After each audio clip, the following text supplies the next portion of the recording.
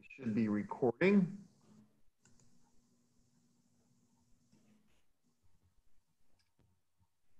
Okay. Yes. Well, good evening, everyone. Again, sorry about that. Sometimes you have to just kind of look around and find things on Zoom because it moves you around. But as I was saying, it's really great to be with you tonight to do a presentation on trees.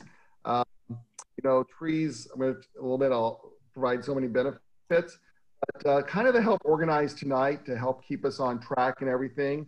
For those who are not familiar with Zoom, there is a chat feature. There's a little button at the bottom of your screen. There's a little taskbar that pops up that has like mute your mic, video on. You can see the number of participants, but then there's also a feature called chat. And if you have questions while we're going through tonight, you want to type them into the chat box, and then Mark's going to kind of view that over as I present tonight. And if there's something pertinent at the time I'm talking about it, and you want to ask a question, that's probably the best way to do it. If not, we will also save some time at the end of the session to just open it up for open discussion, open questions. So that gives you two opportunities to participate. Because we're in live meeting in a room, I would encourage you to raise your hand, ask a question the whole way through. Because I tell you what, after Zooming, this is my third Zoom presentation in the last 2 days. I've got another 3-hour one again tomorrow. So it sometimes gets hard to talk to yourself and a screen in a room. So it's nice to have some interactions. And I see I got a message, someone raised their hand. I don't know if there's already a question mark or not, or just someone's asking for clarification.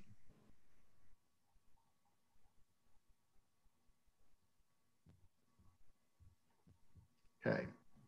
Roseanne, do you have a question, or you just, okay, guess not. And then I'm gonna, maybe she's just testing out. A lot of people try out all the little fun buttons on Zoom. They're kind of fun. So we're gonna get started with tonight's presentation on trees for Kansas City, Prairie Village for this area. Everyone has their personal preferences on what they like, they don't like, those type of things. I have to tell you that I'm in the boat of a lot of you. I lived in a home that my front yard tree was a tree, and I made the decision not to treat the tree, and I had it removed 2 years ago. And trust me, I kind of felt like sometimes the doctor who knows more about the illness than they really want to know. Well, I was kind of like the tree doctor that knew more about every tree than I really wanted to know. And I really struggled with finding the right tree to replace my only one tree in the front yard. Because we know trees provide so many benefits for us. Proven fact that, well landscaped, mature trees can help increase the value of your home. Wind protection, breaking those winter winds will help with winter heating, shading effect, 10 to 15 degrees cooler in the summer months. We don't think about some of the other intrinsic benefits of trees, like how they filter dust, the sound buffer, how much oxygen, they produce, filtering out carbon dioxide and other contaminants, pollutants in our air. The water, soil erosion, a tree canopy will help that water fall slower to the ground, help with the flash flooding, those type more intrinsic benefits. And of course, the wildlife habitat of the songbirds, the insects and everything that kind of makes a healthy environment goes with trees. Of course, when it comes to all trees, not all trees are created equal when it comes to wildlife habitat. That's where the push you see for a lot more of our native trees come into play because they will potentially host more insects and more native wildlife, as opposed to what we call an exotic tree, or one that's of an Asian descent or something like that, that maybe doesn't have quite as much benefit. And no presentation on trees would be complete without the old saying, the right tree, right place. And I like to add the third right in the right way, which is the right planting. And all of these are probably another discussion lecture in itself. But we really, for the most part, want to plant that tree for long-term survival. We need to select trees in accordance to our soil types. That's why, even though Prairie Village is full of pin oaks, you will not see me recommending a pin oak tonight because of our high pH soils. We tend to have a lot of problems with iron chlorosis, especially under the new construction in the south and west. A lot of us are looking more for drought tolerant, tolerance. In cities, we've got to worry about the height of utility lines, so we don't interfere with electricity, those type of things. The spread, the distance from structure, and just proper spacing all around for healthy trees. And we're not going to get into the planting, because like I said, that would be a whole nother discussion. We're going to focus more on replacement trees and just assume you all have a good understanding of how to plant trees. I get this question all the time. Well, how long does a tree last? And, I always go back to, the old saying when you're in elementary school and you ask, well, how long does that paper need to be? And, I'd hear the teacher say, how long is a piece of string? And you go, I don't know, how long? Well, long enough to do the job. So it kind of goes back to this kind of statement here, in the forest, oh my gosh, that tree will last for maybe hundreds of years or even longer. But you put that in an urban man-made environment, that life expectancy decreases drastically. Research statistics I found, a typical residential city street may only last 32 years. Now, I know you've got some in Prairie Village that have been there since the dawn of the city, so to speak, which is what, 60, 70 plus years, still going strong, but also you're starting to see some of those original trees start to age out, because you get all the issues with sidewalks and street construction, sewer construction, utility easements, lines, everything just short. And those trees you see stuck out in those poor little islands and plantings and parking lots, if they last 7 to 10 years, average, that's a really good life for a tree. And trees have functions in our landscape. They frame the house, set it off. They're background trees. That means it kind of breaks the roof line of the house, ties that house to the property. Of course, screening bad views. You normally think of evergreens for that. And accent, that would be when a tree's in flower or something to draw attention to our home. And so here's kind of a little landscape, typical home here. The screening trees would be these little circles all the way around the back. These enfrainment trees would be the one off to the front and the side of the house, kind of putting your focus on the house. Small little enfrainment tree. And I'm not going to talk about really, really small, niche trees tonight, but we do that. And here these are the background trees. And of course, shade always comes into play too, which is not listed on here. But all these trees could also be that shade tree also in our landscape. Amy, put the game down. And a lot of people will kind of have discussions or debates on, well, what is a small tree? What is a medium tree? And it's going to vary depending on the person and you're talking to. I kind of go with 30 feet or less, kind of 30 to 60, and then large trees 60 or over. And honestly, in our wind soil types, we don't have truly a lot of 60 plus trees. So some people might change that to 25 feet, 50 feet, 50 plus. I really don't think it matters. It's kind of a bucket to kind of lump things in. So don't get hung up so much on that, except when you're really working with highline wires, utilities, those type of things. And the other question that we get all the time is, well, what is the growth rate of a tree?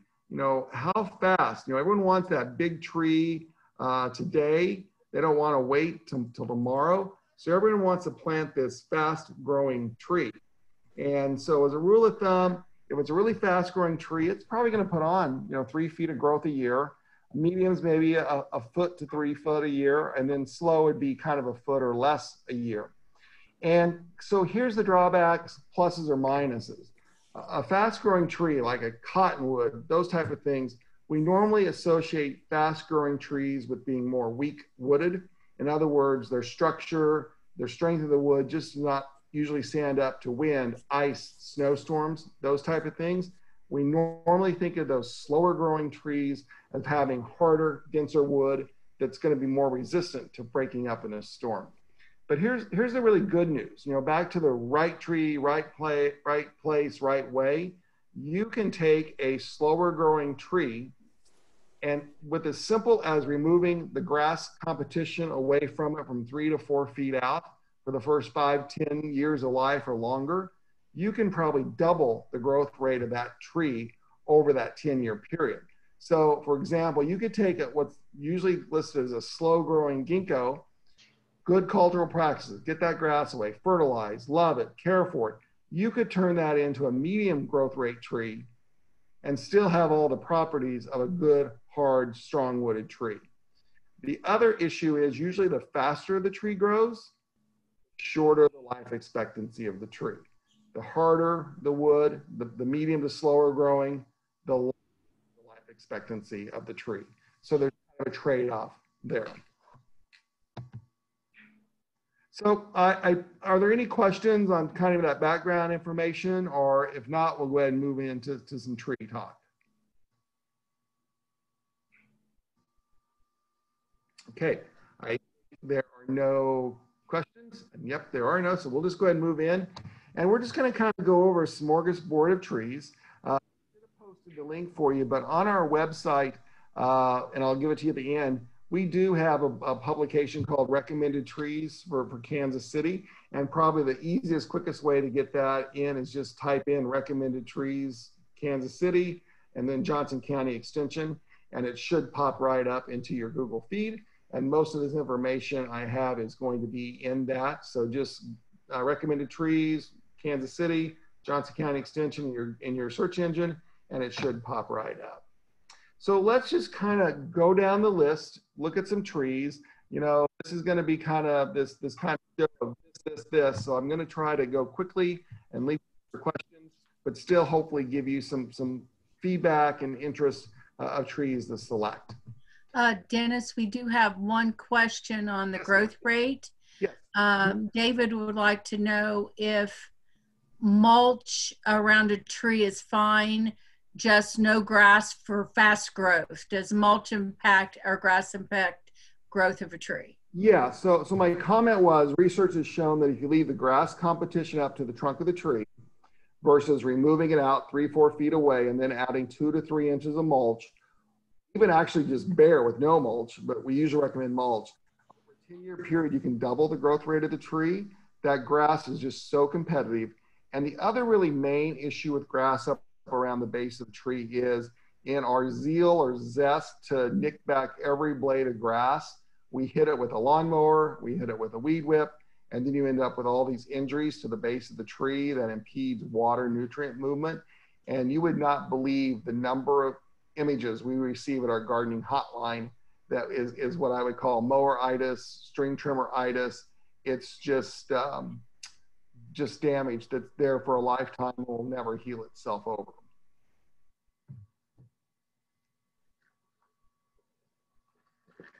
Okay, so the first tree we're going to talk about is, most people already know, flowering crab.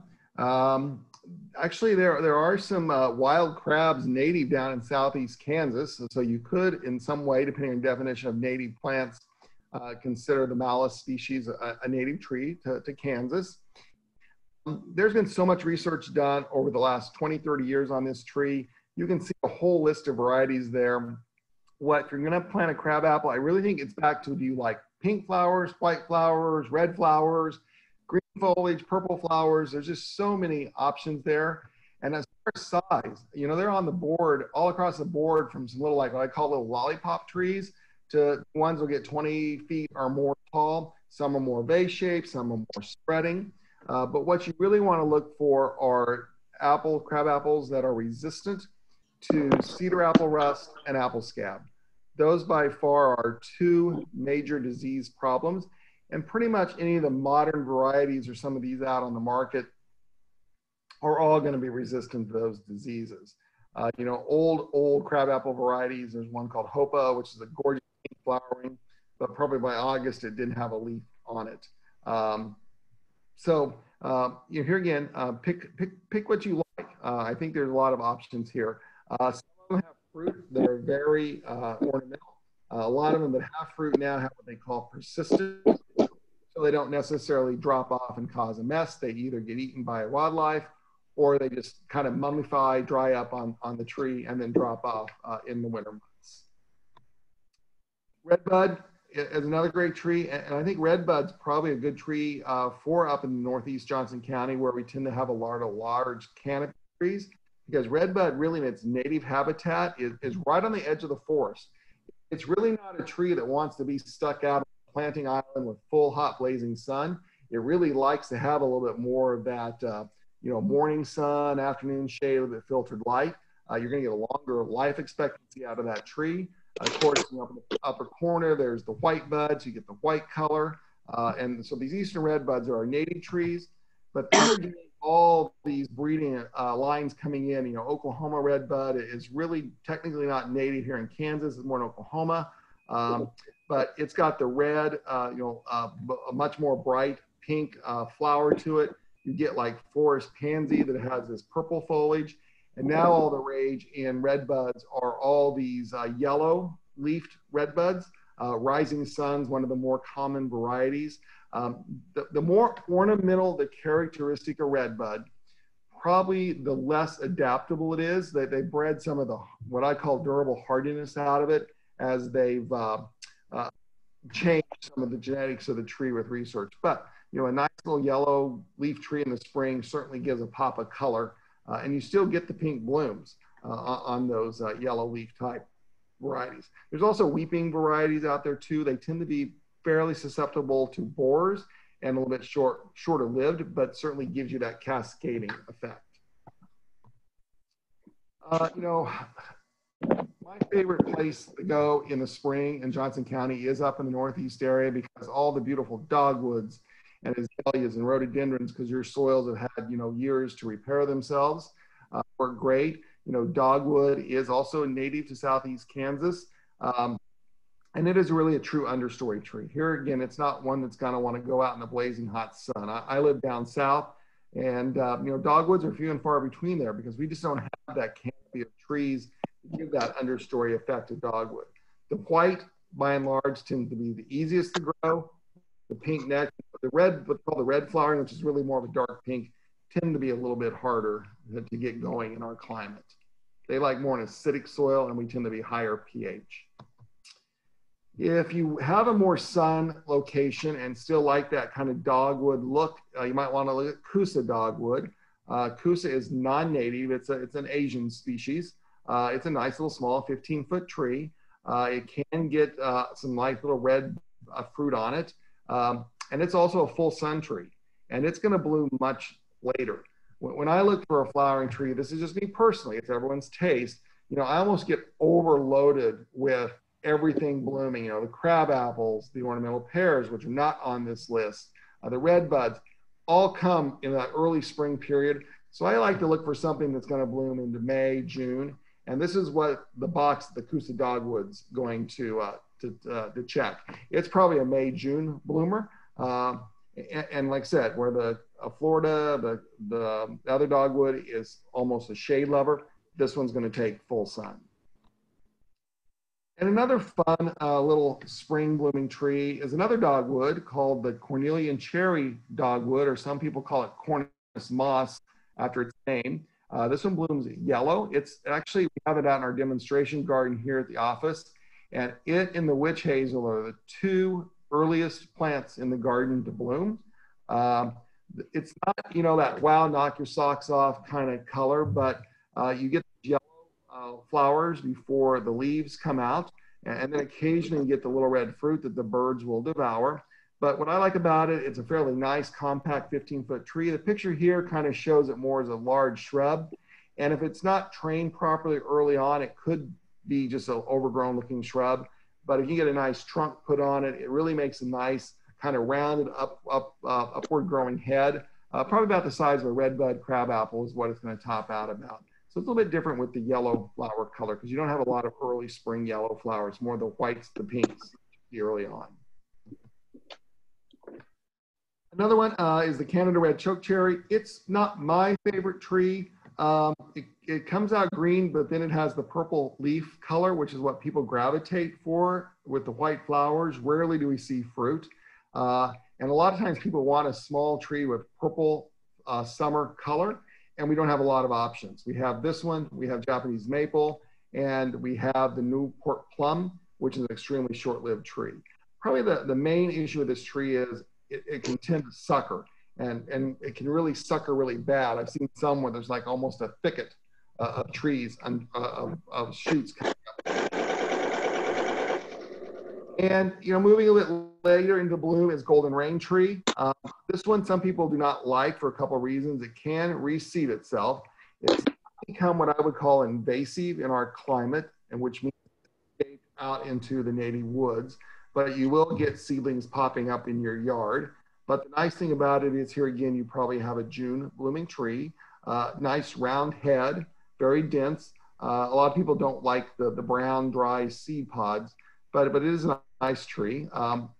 It can also attract box elder bugs in the fall. So I guess I keep, you know, here again, I know too much all the inside and out about the tree, but it is a nice tree that does give you a little bit season difference of color. Unfortunately, a lot of these don't have, what I've talked about so far, don't have really a lot of fall color though. And fringe tree. It's one of my favorite trees. Now there is some reports out there, it could be also susceptible to the emerald ash borer.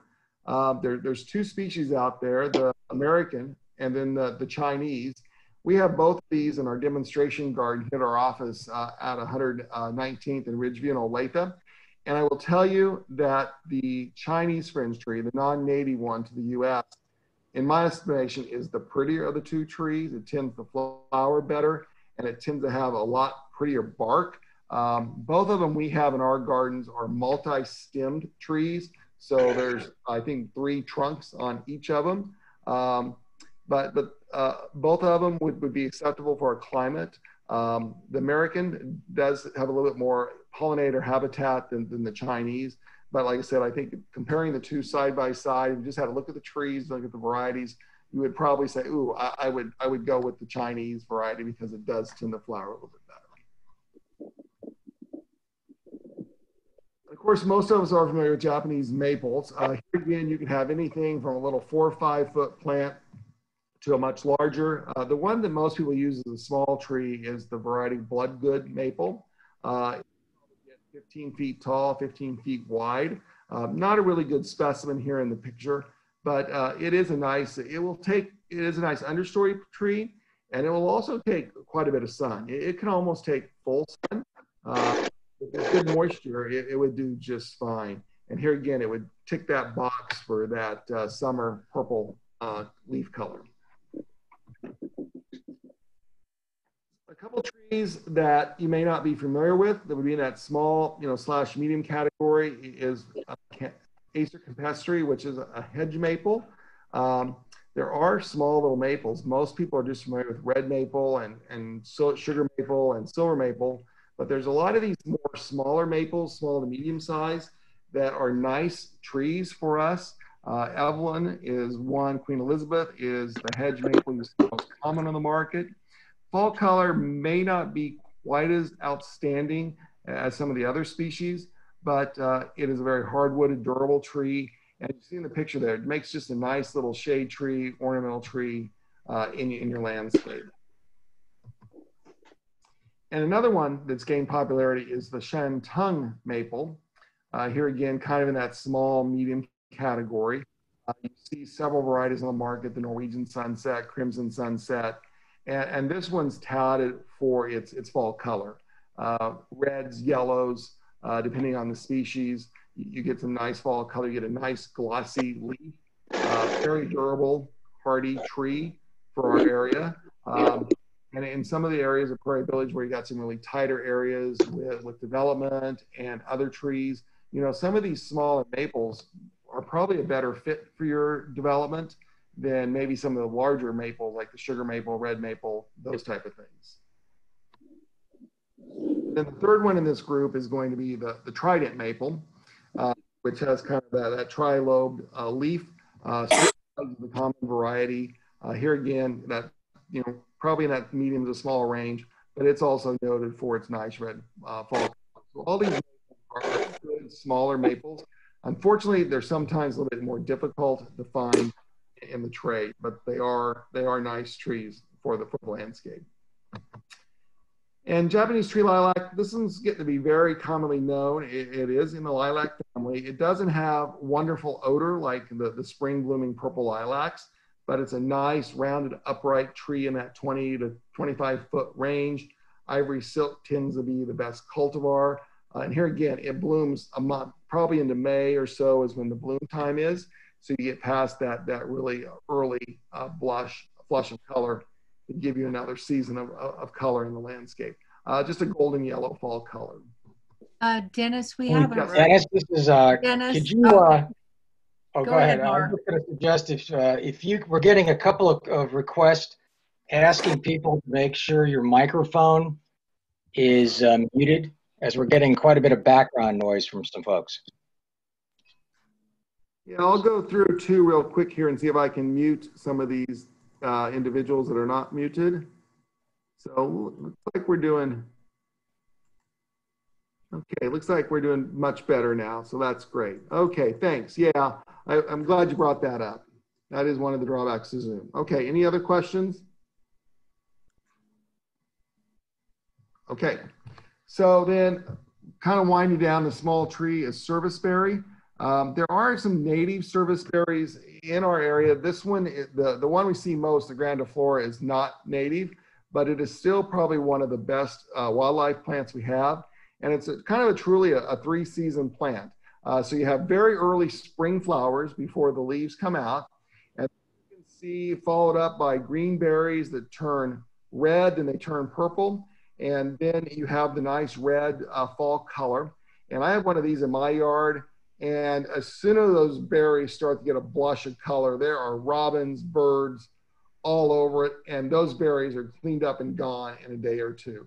The fruit are also edible. If you ever heard of Saskatoon berry or Amelanker jelly, that's what it's made out of, is serviceberry. And in fact, some people grow this just for the berries.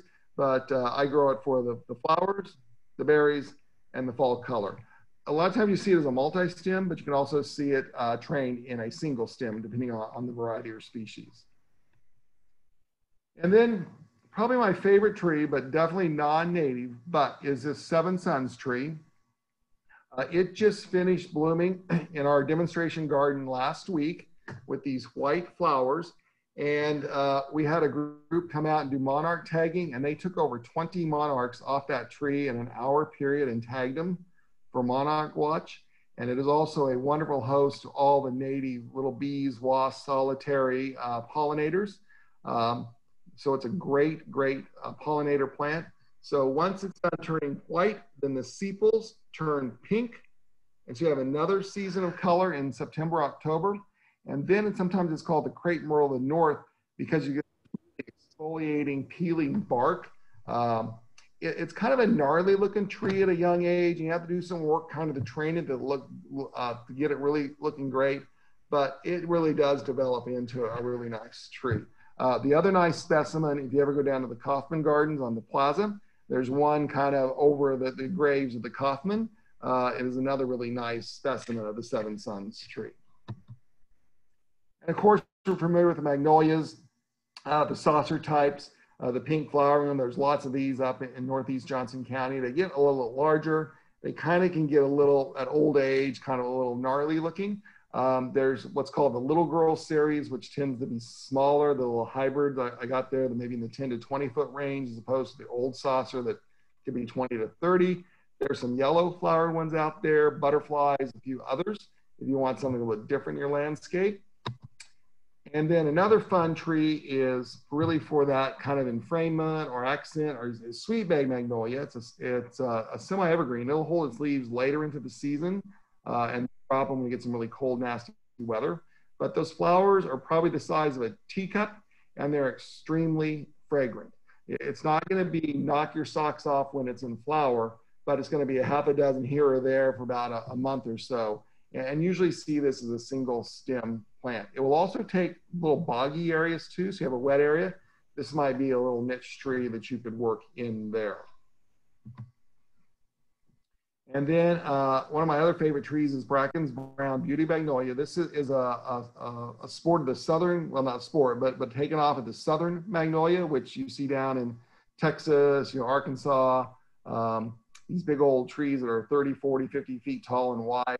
But we have Bracken's Brown, which is a more cold hardy variety, maybe 30 feet, 15 feet wide. As you see in the lower left photo, very brown underneath It's evergreen. And then the blooms are probably the size of a salad plate when they open up, and extremely fragrant. And then you'll get the seed pod that develops, and these will open up and get a little bit of red seed in there and give a little bit of other color. So it's a nice evergreen tree because it is more narrow upright. You could use it for screen, you could use it for framement. There's several different uses for it. Okay, are there any small tree questions, or do we move on to the next section?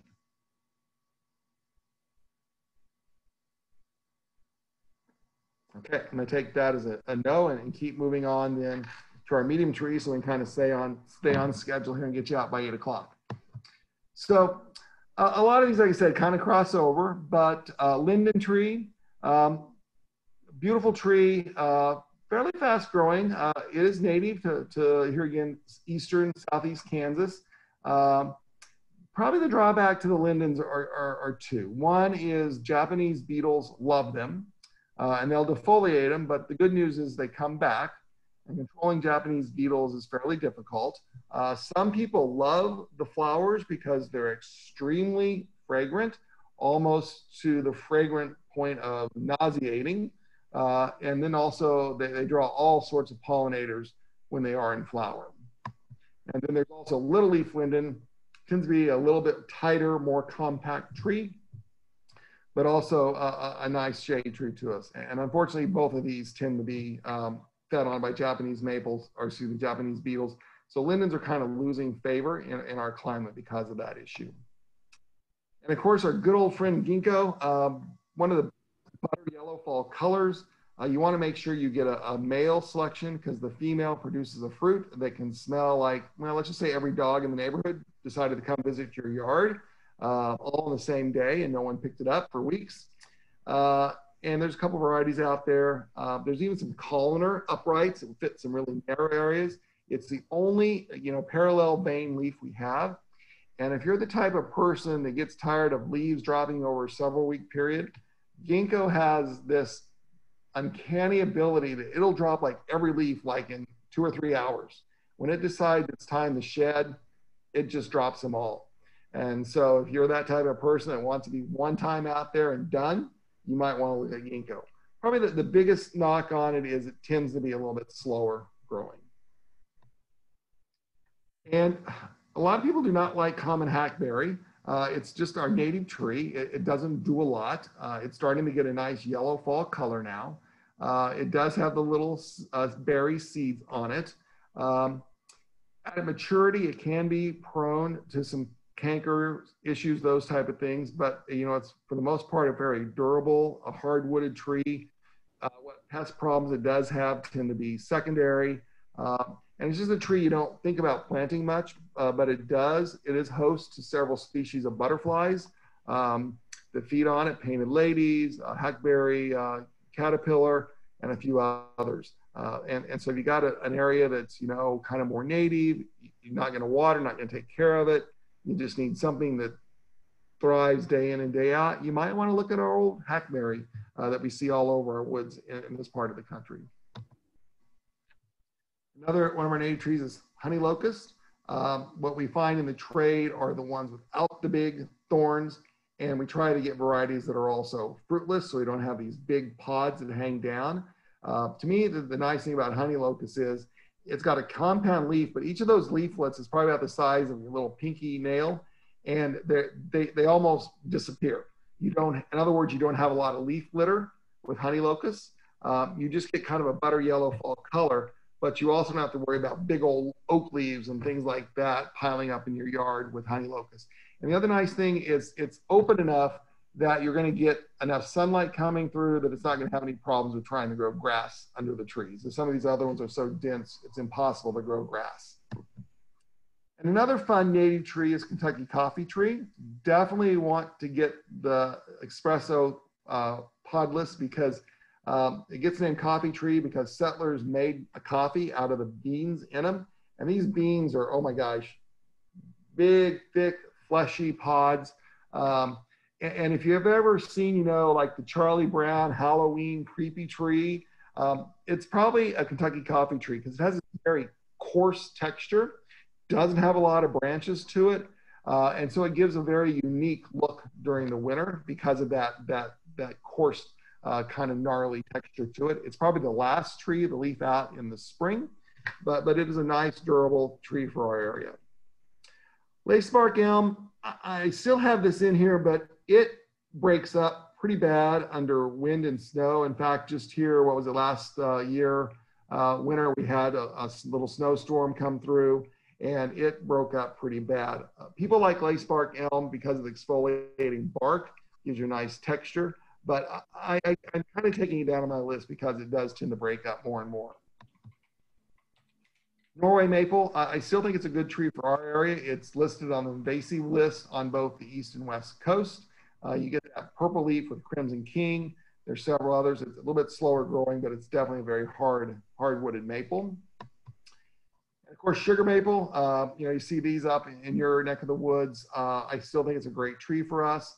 There are a number of different introductions on the market now that have much thicker, glossier leaves that tend to stand up to wind and our heat a little bit more. And probably sugar maple is probably going to be the tree you're going to get the best color out, especially going for the oranges and the reds and maybe some purples. There's several varieties of what they call these caddo maples that a lot of research was done by K-State down in the Wichita area out of seedlings out of Oklahoma. But if you look at sugar maple, definitely look at some of these varieties. The variety Oregon Trail is from Hiawatha, Kansas, just to the north of us. So you see there that you've got some local roots coming in this tree. Number of oaks, I'm going to kind of say ditto a lot of these oaks because they basically do the same thing, but some of the ones you may not recognize are sawtooth oak. If you look at the leaf picture really close, you can see these little projections coming off each leaf. That's why it gets named sawtooth oak. So if you're wanting something different than the average person has, here's a few to look at. Sawtooth oak, shingle oak is our native tree. They used to make shingles out of it, hence the name shingle oak. Unfortunately, all these do have acorns. They tend to hold their leaves, so they're not maybe as easy to clean, those type of things. Another fun one is willow oak out there on the market. So here you want something a bit different. And now we're going to wrap up real quick. I'm going to move through these a little fast because I'm running out of time, not too much at the start. American elm is back. We lost most of our American elms to Dutch elm disease, but through research, they found some true American elms. And then they've also crossbred American elms with some other species of elms to get some of these resistance. So you get back that nice base-shaped elm, that used to line our streets when they were planted in the 50s out there. And so don't be afraid to go back with some of these newer varieties of elm and kind of recapture our first classic suburban street tree was the American elm. Bald cypress, it's probably the best tree if you got a really wet area. It'll also do really well in a dry area. It is a deciduous conifer. So the seed here in the center is actually a cone. It has a beautiful, what I call rust fall color. People say, well, rust isn't that exciting, but it really is a pretty orangish brown. Drawback in wet areas, you can get the cypress knees, which can present a problem for tripping, mowing, those type of things. But like I said, wet area would be its advantage. So you got a sunk pump or something dumping out, might be a tree to look at. Our classic, tree, and probably our most beautiful tree we have in Kansas is the bur oak. It's a huge. I love that thing. I'm not for sure if I see it fitting well into a smaller Prairie Village lot, but there's nothing prettier than a majestic bur oak tree. So I had to put it in there just from that standpoint. So if you own property out or something, you want a little arboretum, definitely put a bur oak in it. If you need an oak more narrow upright, English oak, the columnar oak, it's a nice upright tree. Under the right conditions, you get some nice red fall color with it also. That's cool. I didn't know there was one. And so if you don't want to be hurt, be sure to mute your mic. And then, of course, red oak has been around. There's a number of these up in Prairie Village area with pin oak. Looks a lot like it. Sometimes you will get the nice red fall color. Sometimes it just goes brown. So far with the weather patterns we've had, sunny, rain, cool. Hopefully we're setting up to have a really nice fall color. If we get a really hard freeze, that's going to be our downfall potentially for fall color this year. Swamp white oak is probably the flavor of the day tree down south in new developments. It kind of, we went American elm, we went ash, we went red maple. Now the flavor for street development and new developments is a swamp white oak. Very durable. It's very tolerant of our heavy compacted soils, and grows quite nicely for it. But it's probably going to be a little overplanted, so I'd look at maybe some of the other oaks. Shumard's another nice, fun oak. It's native. You don't see Shumard as much, but it is another nice oak for our area, as is white oak. Okay, any questions on deciduous trees before I just hit a few evergreens and we call it a night? Hey, Dennis, we did have one question from Kevin about what about the spring flurry serviceberry? Which was, you cut out again, the serviceberry? The spring flurry serviceberry. I'm not as familiar with that variety, but most of those serviceberries are pretty nice trees. So that's definitely one I would definitely look at. I have not grown or done a lot of research on that particular variety. We've got another question from Frank. Are all elms susceptible to storm breakage, even American? American elm tends to be better than lace bark elm.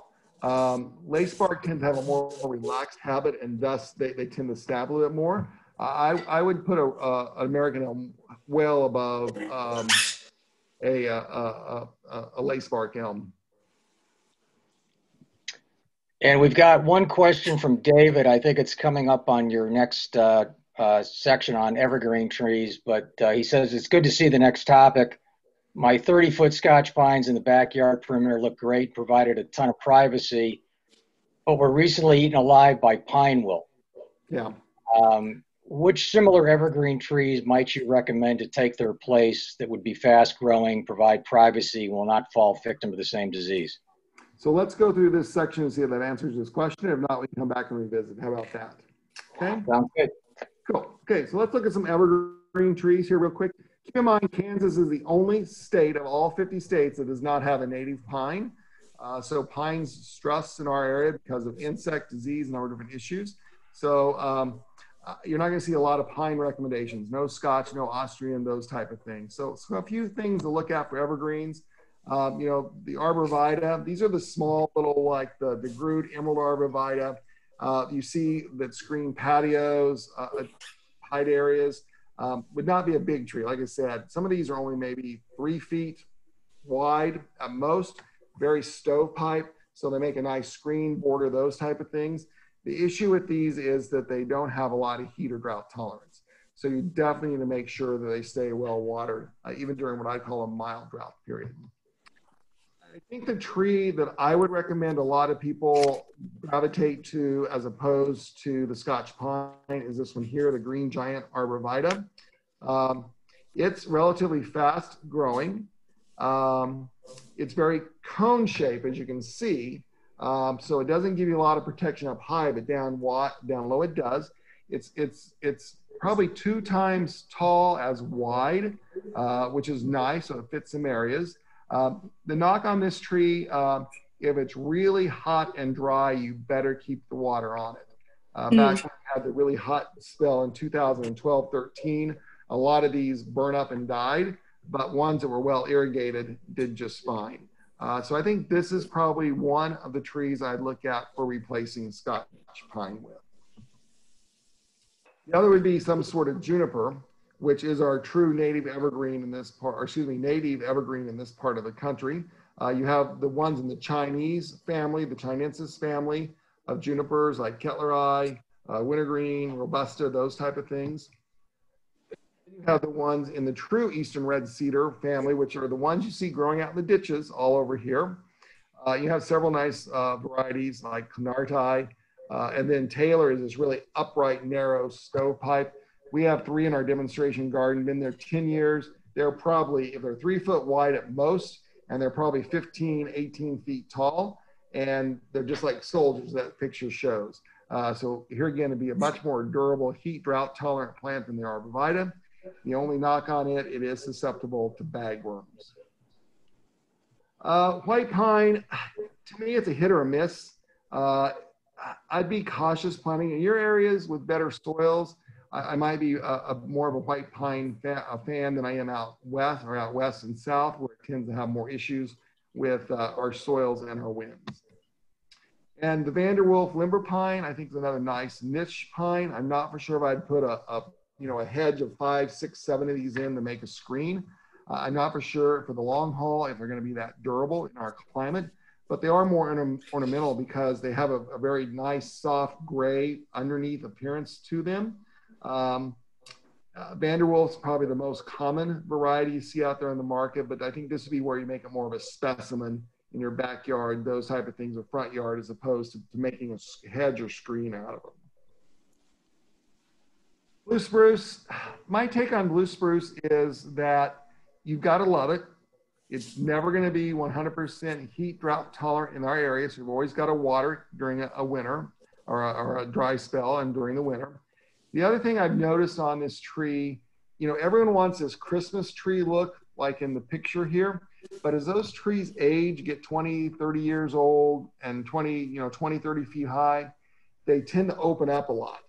They lose a lot of that inner growth. And so you kind of get this more weepy, straggly look to the tree, because people call all the time and say, well, it doesn't look like it used to. Well, that's because as it matures, if they just don't age gracefully, but as a young tree, looks great. And there are a lot of different varieties of spruce. I mean, there's out little toadstool ones to large ones. So the thing that's got going for it is that it's got that blue color, which you're not going to really find that in any other plant. So it does tend to add another dimension to the landscape. And then, of course, you have the green version of the blue spruce, which does tend to be a little more heat and drought tolerant in our climate than the regular blue spruce. And then probably my favorite of all the spruces for a large, kind of evergreen tree is the Norway spruce. If you drive around, you see more mature Norway spruces, larger and bigger than you probably do blue spruces. And there are probably, I'm going to guess, 10 to 20 blue spruces planted to every one Norway spruce. In fact, the state champion Norway spruce is in Overland Park off about 67th and Metcalf area. And that sucker is huge. It fills up a side yard. It's absolutely gorgeous. And they have a very nice weeping habit on the branches, but you're also going to find these weeping, interesting dwarf forms too, to add more interest to the landscape. And then you also get into some more niche trees that here again are going to need some love. The Oriental and Serbian spruce like Riverside or Gouty. They're smaller, nice evergreens, but here again, like the blue spruce, they're a tree you've got to love. You just can't put them out and forget them. You're going to have to water them during stressful periods and just give a little bit more extra TLC to them, but they will provide some nice benefits in the landscape itself. So that is a very, very quick run through. If you're not familiar with Johnson County Extension, we are a part of Kansas State University. Our mission is to provide research-based education. We are tax assisted through both the state, federal, and county level. Johnson County government is one of our main funders. And you can use this in a number of different ways. We have all sorts of fact sheets and publications. I mentioned at the top, if you want the recommended tree list I just kind of went through, just Google that and Johnson County Extension will pop up. We have an extension gardening hotline that our extension master gardener volunteers help us with. You can email us pictures, questions, you can call us. We're open year round. And our job's here to help you make wise decisions so that you have a healthy landscape, a beautiful landscape that brings value and enjoyment and enriches the community that you live in. And so we're a resource, we're here, use us. And with that, I'm going to stop and open it up to questions or other comments. Dennis, we've got a couple of comments or questions on the chat. Linda is mentioning that she's got a very large oak that she believes is dying from bacterial scorch leaf. She wants to plant another canopy tree in the front yard, is interested in the bur oak, but is questioning if there is any other canopy tree that would be a good replacement. Oaks have been having some problems up in the Prairie Village area. I didn't mentioned oak wilt, which is, you can find pockets there, which is kind of like the oak version of Dutch elm disease. There's not a lot of controls. There are some preventatives you can use, but once it gets, it's pretty much removal of the tree. It tends to be worse in the red oak family, which is the pointed leaves. And then there tends to just be some secondary issues also, some leaf spots, those type of things, bot canker, that a lot of times are secondary and the trees will recover.